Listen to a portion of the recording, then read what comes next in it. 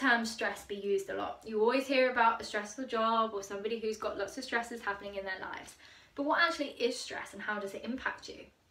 Well, there's 4 main types of stress that we talk about.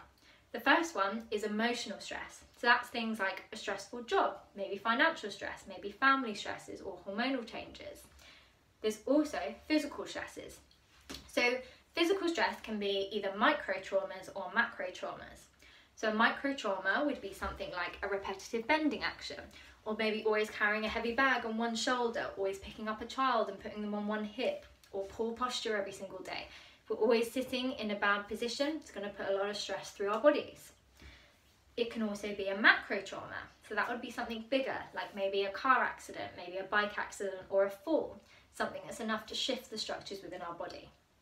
You also have chemical stress. So that's what's around us on a day-to-day basis and also what we're putting into our bodies. So chemical or toxic stresses could be things like pollution in the air. It could be molds within our home. It can also be what we're putting into our bodies, like drugs and medication, maybe smoking, maybe poor diet. If we have too many inflammatory foods like alcohol, sugars, processed foods, caffeine, it increases inflammation and it elicits a stress response by our nervous system. Another type of stress is technological stress. So everything has a certain frequency and that includes our nervous systems. So things like Wi-Fi, things like mobile phones and 4G, 5G, they all have a certain frequency and it vibrates at a higher level to our nervous system. So that interaction causes a stress response by our bodies. But what is our stress response? So our stress response is our fight and flight response, which is part of our sympathetic nervous system. So what happens during these times is all of the blood gets diverted from our non-essential organs into the muscles within our body. Because if I was confronted with a life or death situation, like a lion coming towards me, I want the blood in my muscles so I can fight the lion or run away. Problem is, when we're exposed to any of those different 4 types of stresses that I just mentioned, the same reaction's happening within your body.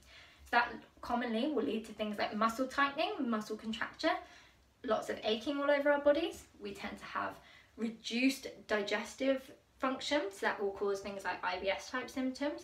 People tend to have problems with reproducing during these times as well because there's not enough blood supply to these non-essential organs. So ways of managing our stress and helping to suppress that sympathetic nervous system are really, really important to allow your body to function to the best of its ability. Now, there's been lots of studies that show that chiropractic adjustments help to suppress that sympathetic nervous system and increase what we call your rest and digest system, which is the opposite response. That's what we want it to be. Other ways of helping to reduce your stress are things like meditation and mindfulness. There's lots of different ways of doing this and it doesn't take too much time. So I personally like to do a guided meditation. So I have lots of apps that I will use and it will tell me what to do and how to breathe, etc. You can also do breath workshops, which are really useful as well. Other tips to help to reduce your stress are things like exercise. So yoga is a great one because it helps to stretch and tone your muscles, and then you usually have a meditation element at the end of those sessions as well. But any exercise that you like, whether it's a brisk walk, whether it's running, cycling, whatever suits you best is going to help to reduce the stress levels within your body. So I hope you find this useful. I hope you find a stress relieving technique that works better for you. And if you have any questions, as always, please feel free to comment.